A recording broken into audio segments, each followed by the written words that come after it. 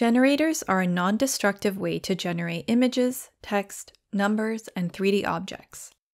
Autograph isn't just a system dedicated to composite images stored in files. It's also a complete 2D, 3D creation tool, offering you the ability to work with sources generated on the fly by generators. The purpose of a generator is to generate a given type of data. Unlike modifiers that are used to make changes to an existing source, generators are used to define the source content. Generators aren't just for generating images. They're classified by type according to the parameter that can use them: images, text data, single and multidimensional numerical data, and 3D objects. A generator can create a simple circle or 2D noise that extends infinitely, as well as a 3D sphere, a random number, or text based on the current timecode.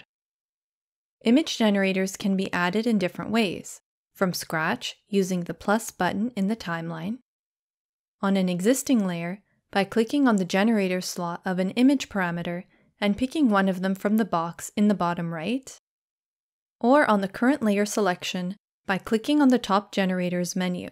A new generator will be added to all selected layers. For this last option, if only one item is selected, the generator will be added without asking further questions.